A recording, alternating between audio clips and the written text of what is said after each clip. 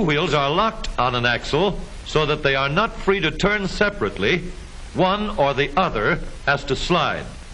So engineers had to find a way to connect both rear wheels to the engine without sliding and slipping on turns. The device which makes this possible is a part of the rear axle. It is called the differential because it can drive the rear wheels at different speeds. The differential looks complicated, but once we understand its principle, it is amazingly simple. These two wheels are mounted on separate axles and supported by a frame so that they can revolve freely at different speeds. Let's fasten a spoke on the inner end of each axle so that by turning the spokes, we can turn each wheel separately. With a bar or crosspiece, we can turn both wheels in the same direction at the same rate of speed. Let's get something to hold this bar in place so that it will press against the spokes.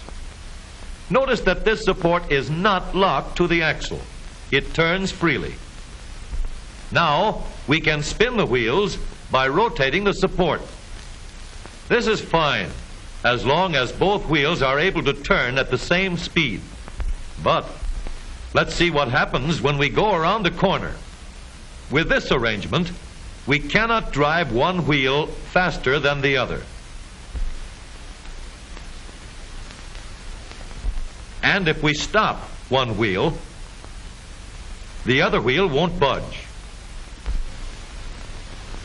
Let's put this bar on a pivot so that it can swing in either direction.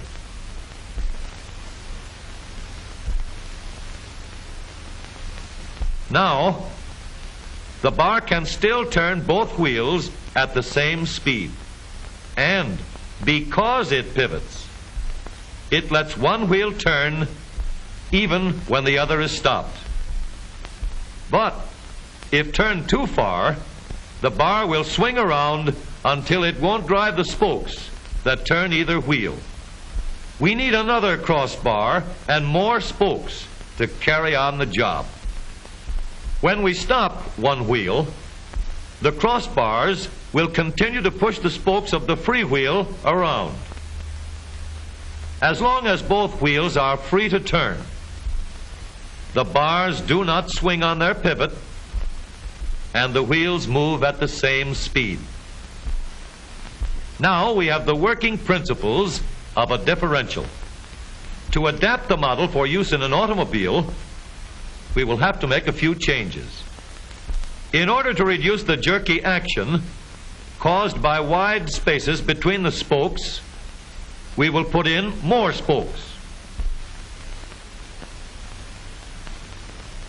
Further filling in the spaces between the spokes gives steadier, more continuous action, and changing the shape gives firm, constant contact. Now we can make the gears thicker and stronger, and we have differential gears.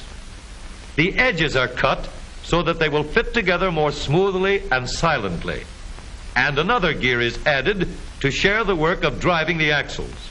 The principle is the same. In order to turn the support and drive the wheels, we can fasten a large gear here, connected by a smaller gear to a source of power.